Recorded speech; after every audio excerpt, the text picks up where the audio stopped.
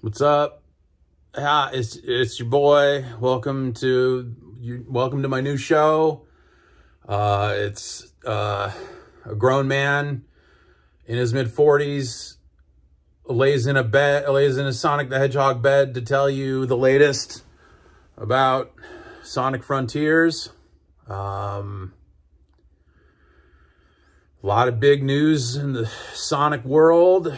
They made movies since last time. They made 2 movies. They made 2 of them. I haven't seen them, but I played Sonic Frontiers, and there's 2 parts to the game that we can talk about. I maybe already kind of talked a little bit about the open zone that everyone's heard, so much about. Yeah, I don't know. I played it. It was running on a PC, like a windowed mode, and the fidelity looked a little off, and the gameplay itself seemed a little kind of all over the place in terms of you kind of have the Sonic moves of like a drop dash, and you can run up walls, and you can, do this and that, but it's this largely open, empty area,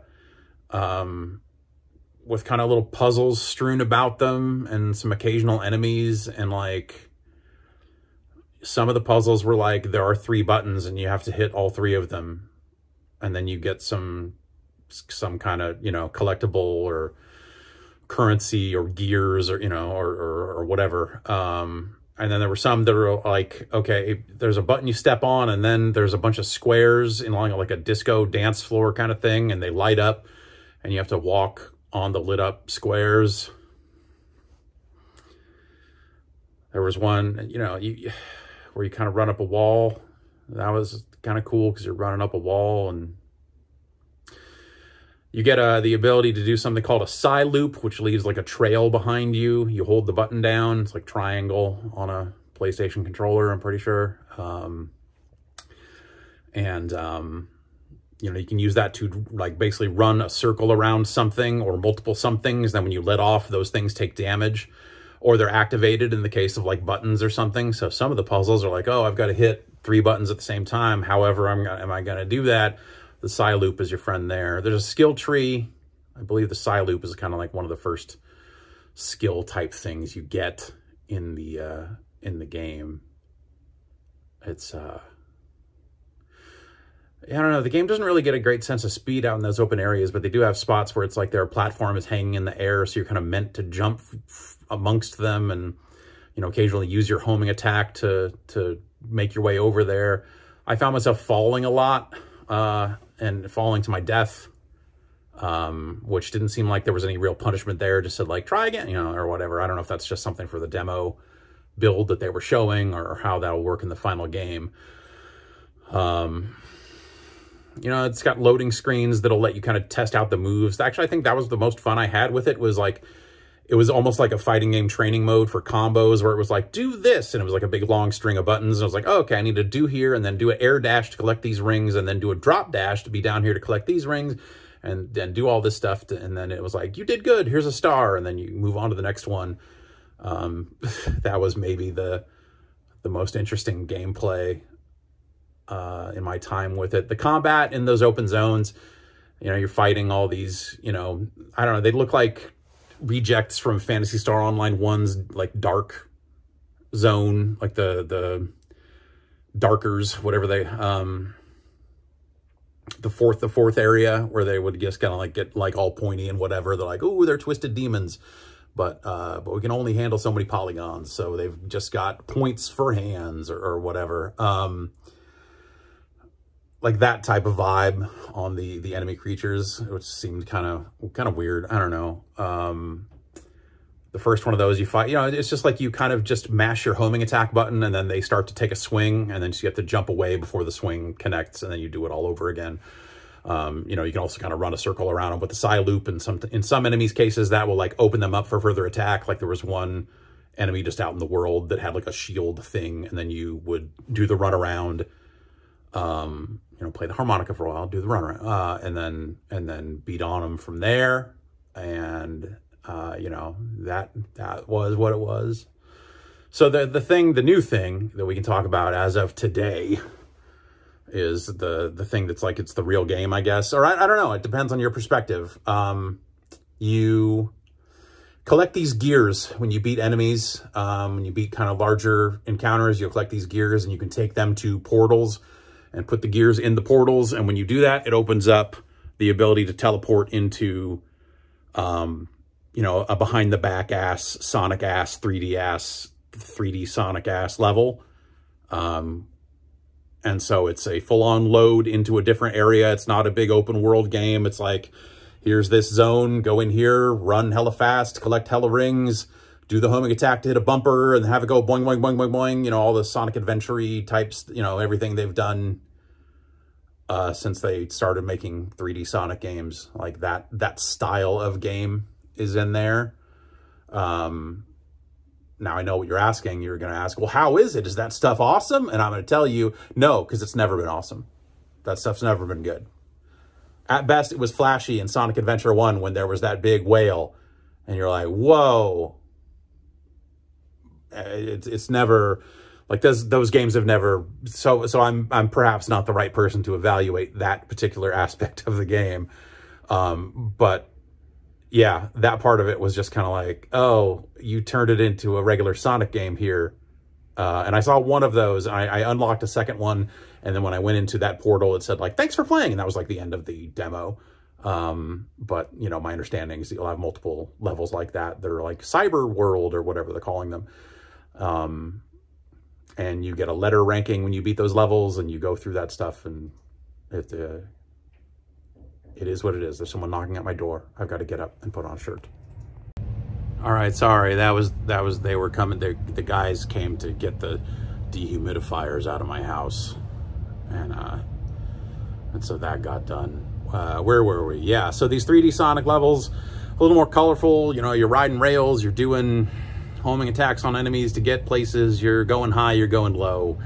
Behind the back Sonic.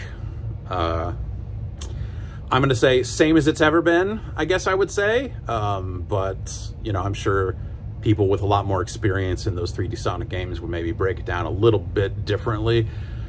But to my, so that's, you know, look, a lot of people online have talked a lot of mess about Sonic Frontiers, you know, and I get it. Like the footage that got out there, did not look awesome, and I don't think that open zone, open worldy kind of stuff that they're doing, I don't necessarily think that that's going to make for an amazing video game. But as someone who, again, thinks that they have not been making amazing Sonic video games, let's say ever, you know, at least they're trying something different, and I can appreciate that. And so part of me wants to see where that open zone stuff goes, like what it looks like later on, because playing it at the beginning of the game where it feels like more like a tutorial than anything else is just like, I don't, you know, no, it was not complicated. It was not especially exciting and all that sort of stuff, but at least it was a little bit different. You know, at least it was like intriguing. You're like, okay, I don't know, there's like a story here where they're calling Sonic the key and Amy is trapped and we got to go save her. And then she mentions Tails and, you know, so there's like other stuff like that going on, and you're like, okay, well, what's happening in the world here? And then you unlock these portals, and it's like, here's 3D Sonic, and that's the part where I'm just like, I don't want to do that. I don't think that's fun. I don't think it's ever been fun. And so maybe that's exciting. I don't know if because they say like, oh, you know, like the comments from the developers have been like, well, they haven't seen the full. And I wonder if this is supposed to be the thing that they're like, boom, here it is. It's a Sonic game. And people are supposed to rejoice and go, yay, it's a Sonic game. I don't know that it's going to work out that way. And I don't know if they have more surprises up their sleeve. You'd like to think so, right? That it's like, oh, okay, there's a whole lot more going on here. But I don't know that that's the case or not. I don't know what their plan is for the final product, because it was a pretty limited demo.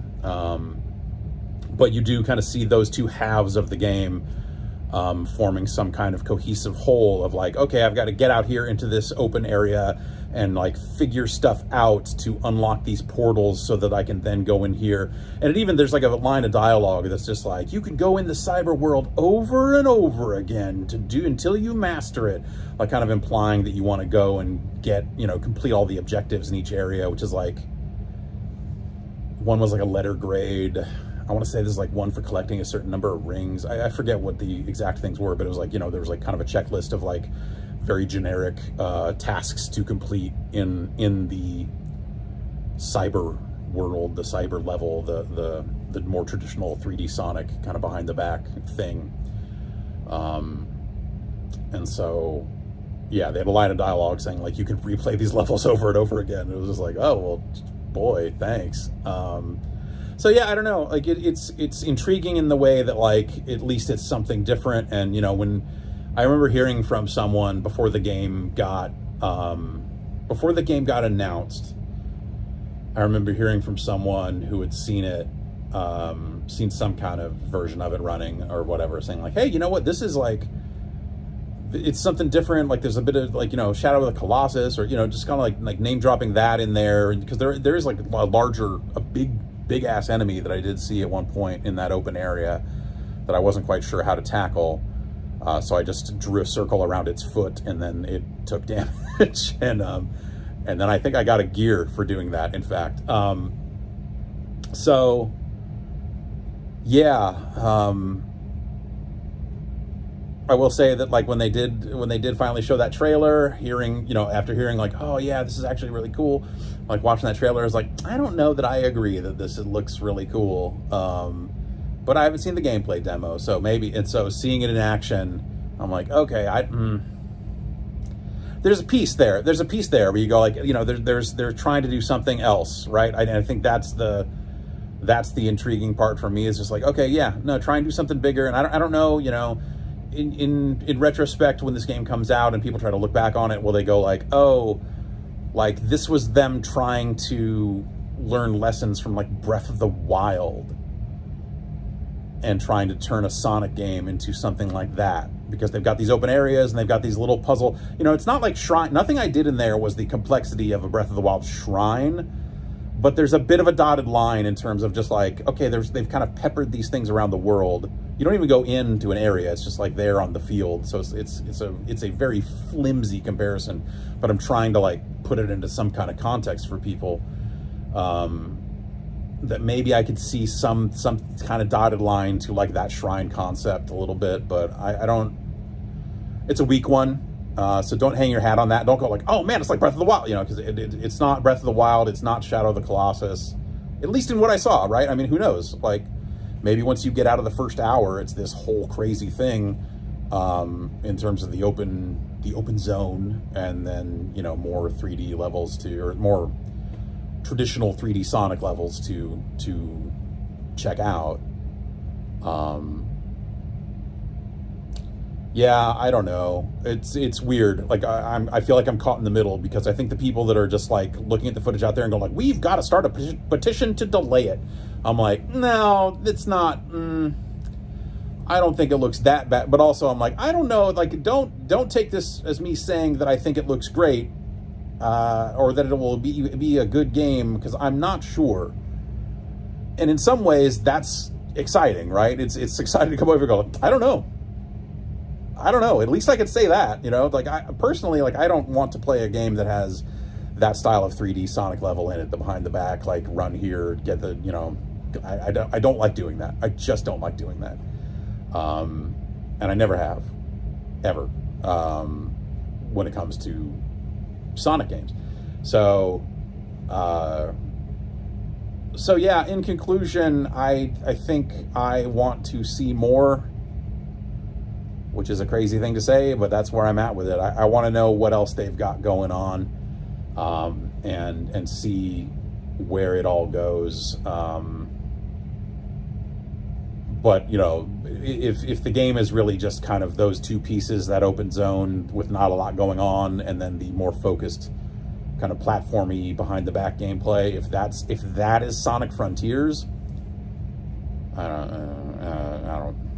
I don't think that's going to necessarily hit for people. There will be some people for whom the news that there's a traditional Sonic game kind of lurking there, that will be received well, but I wonder if there's going to be enough of that to satisfy those people. That's another kind of big question, is like, if there's 8 of those, then that's probably not enough. If there's 50 of them, then maybe. It's a weird game.